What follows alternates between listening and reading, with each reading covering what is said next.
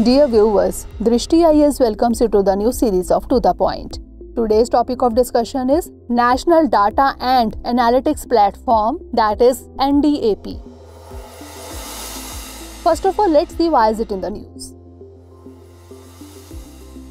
Recently, NITI Aayog launched the National Data and Analytics Platform, that is NDAP, for open public use. Now let's discuss what is NDAP.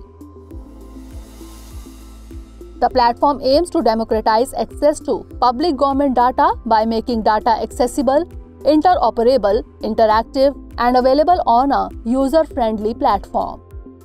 It hosts foundational datasets from various government agencies, presents them coherently, and provides tools for analytics and visualization.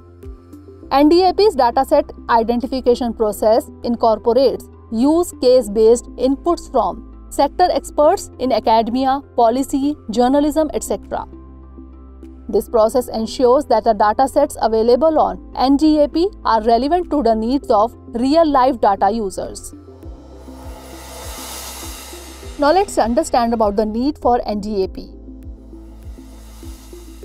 The rise of data and digital technologies are rapidly transforming economies and societies with enormous implications for government's daily operations. NDAP is a critical milestone which aims to aid India's progress by promoting data-driven disclosure, decision-making and ensuring availability of data connecting till the last mile.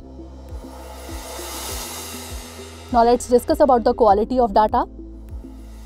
Datasets on the platform are required to meet a minimum data quality standard that is defined using NDAP's in-house 5-star rating framework. Applying this minimum standard ensures that all datasets on NDAP are accompanied by detailed documentation, have been mapped to a common data schema, the local government directory, and have passed internal data quality checks to ensure that they remain true to the source. Now lastly, let's discuss about the NITI Ayog.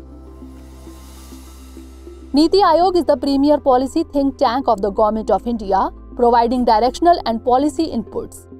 Apart from designing strategic and long-term policies and programs for the Government of India, NITI Ayog also provides relevant technical advice to the centre, states and union territories.